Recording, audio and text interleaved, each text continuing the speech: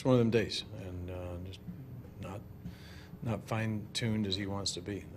Those times happen to everybody. You notice a common thread in what he's working through, or has it been different things each time? No, I mean, he came out early and looked 6-pitch inning, and I mean, you could see that he's getting some swing and misses on the breaking ball, and it's just going to be a location of everything. I mean, that's what this game's all about. I mean, I saw some pretty good velocity. I think I saw 92 at one time, and it looked like just from where the break on the breaking ball was, it was out in front of the plate like he likes it, and so there were things that we saw very positive, and but they put together some good at bats as we went. He gets through that fifth inning with some hard hit balls, and then starts off the sixth. How short is his margin for error in that inning? Yeah, he still hadn't thrown many pitches, and we got somebody up as soon as he went out, and so we knew that it was going to be a situation if we get around to that top of the order, especially that we were going to have to make something happen, which we did. How much is his past history of finding ways to get through innings and set things up or correct things during it? How much is that? Yeah, when he gets in big situations, he's always figured out a way to make things happen and get out of them. Can't say always, but a high percentage of the time.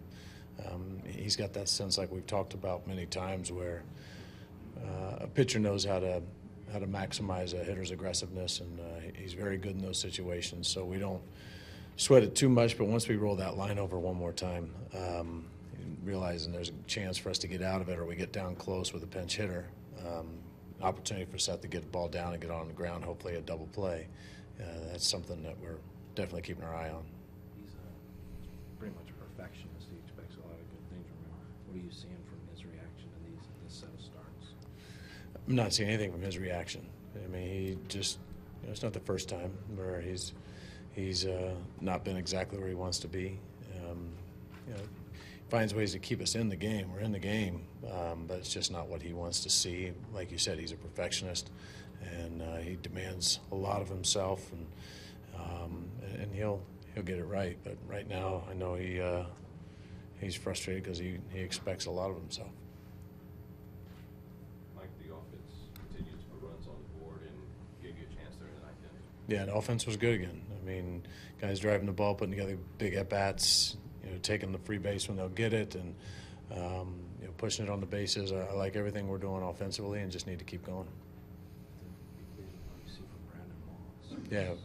This is the guy that I don't think many Cardinal fans got to see last year, and just to watch how the ball does come off his bat, and he's on a nice little run now. But this is the guy that we're starting to see. You watch him in batting practice, and just the way he's going about his at bats, and he's got some serious power. I mean, to be able to hit it out of this park in the spots that he's hitting it, not many guys can do that. Is that more than just health?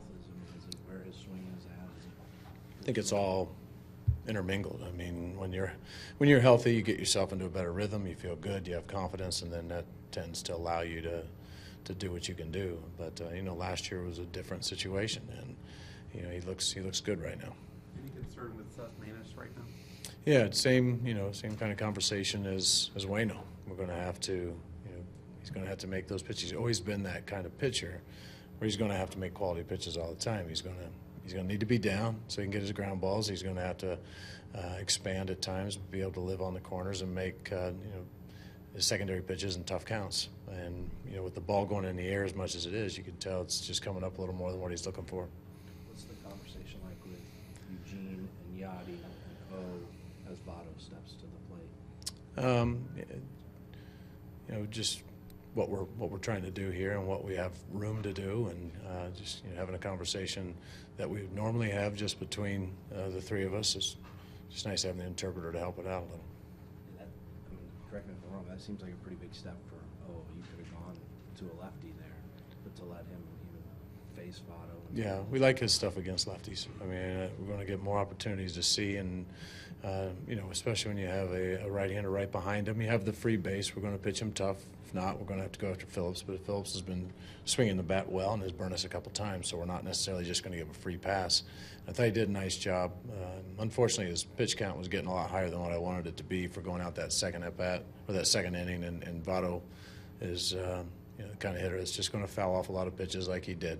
And fortunately, Seung Hwan stayed with the program and did a real nice job of keeping us in that game.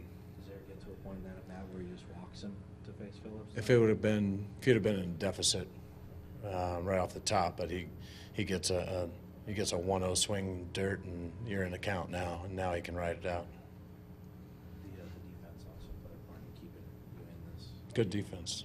Jed stands out, is making some real nice plays today, and big at bats too, with the 2-out RBI to right, and then you get the walk late to bring that go ahead run to the plate. I mean, that's a good day all the way around. Mike, a nice battle between Braxton and Bruce there in the ninth that ended up with a home run. We see the pitch he hit. Was it okay with the pitch?